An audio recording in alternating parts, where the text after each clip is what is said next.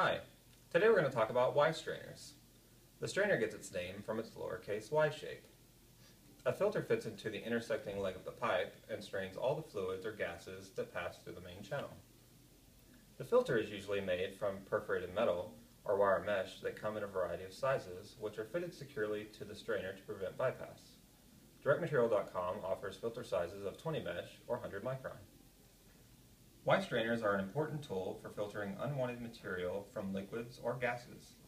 They are often used to protect more sensitive equipment like pumps, condensers, nozzles, and turbines from particulates that may clog or otherwise damage them.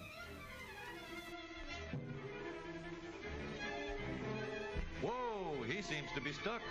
Must be a bit of dirt clinging to him. But as soon as it comes off, he'll get through all right. There, he made it.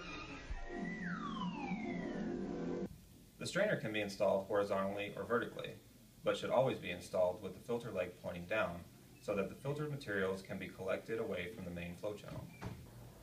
That ensures the flow will not be obstructed as long as the filter leg is cleaned out regularly. How often it should be cleaned out is determined by the process and materials being filtered. The filter can be accessed easily for cleaning or replacement by simply loosening and removing the plug at the end of the filter leg. Thanks for watching. Log on to DirectMaterial.com for more information about our selection of strainers and to check out our blog for great advice on everything we sell.